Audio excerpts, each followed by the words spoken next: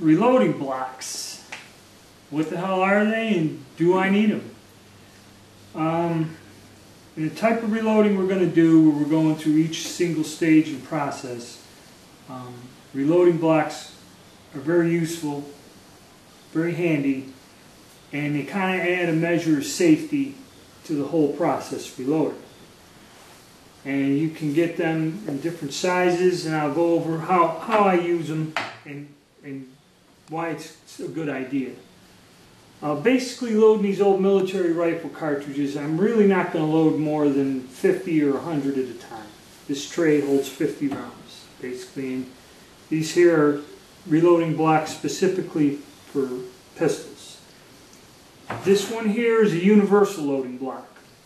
And if you notice, it has different size holes in it. And how it works is, this one series of holes holds like this is at 7.7 Jap, 30-06, 308. And then these smaller holes, like for 223, holds them like, see, they'd be like loose, too small. So you can put your smaller rifles. So this is a universal one. And you can use either or. And I think on the back side it's got stuff for 45. These blocks here, you can get them from Midway, and they're more or less made for a specific caliber. Like these here, I believe, are 38 357 magnums. And the holes are drilled the right diameter, so there's not much movement, and the right height to where you can get them. This is a 40 caliber. And see, it's too short, and it'd be difficult to pick it up in that. So this block here, I believe, was made for 45 ACP, but as you see, it's a little bit shorter. The hole isn't drilled as deep, and it's much more easier to get the shorter little case and out of it. Now what you do is, if you're using a progressive reloader, you're not going to need any of this, okay? But when you're going from one stage to the other, like full length resizing, priming, then you're going to charge with a powder charger to load. It's a good practice to use these because A, your cases are stable on your table. You can pick them up, if you're careful, and go from one part of the bench to the other without dumping them, spilling them, or keeping them organized. And it's pretty convenient.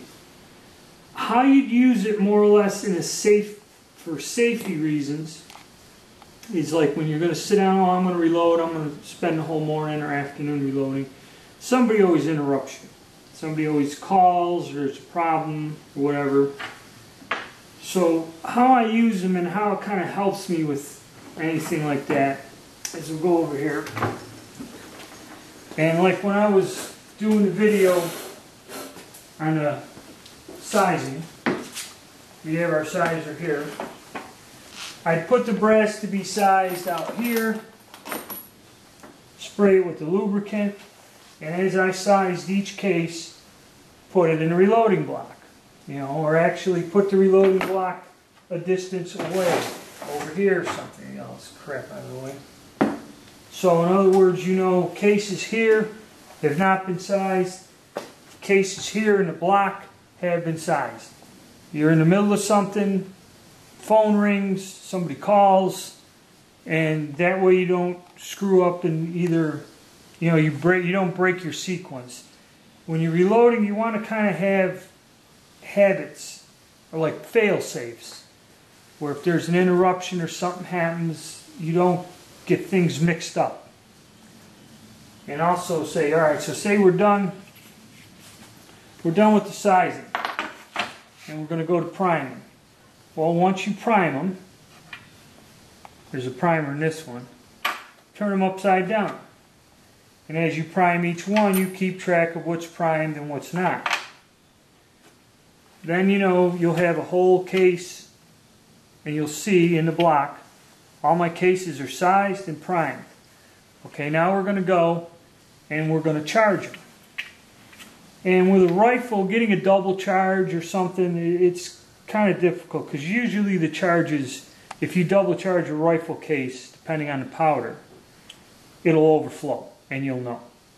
But if you're using for handguns, like I like to use 3 grains of Bullseye in 38 Special, you may be able to double charge and not notice it. Plus, you know, you can hold this up and look down and see the powder levels and that.